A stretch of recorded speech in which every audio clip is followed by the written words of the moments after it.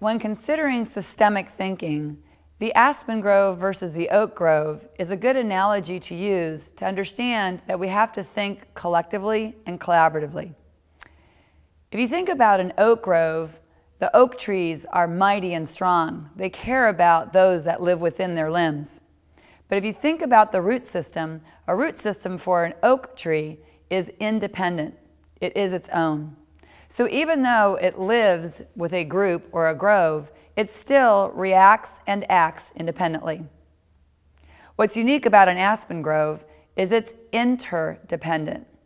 It's actually one of the largest organisms in the world that actually is one organism. When you see an aspen grove, what you see looks like individual trees, but truly it all came from one seed.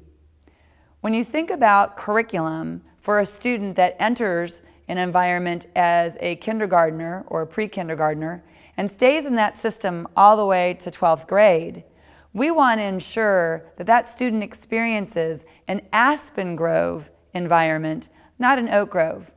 That what one section or portion of the grove does affects the other portion from the student's point of view.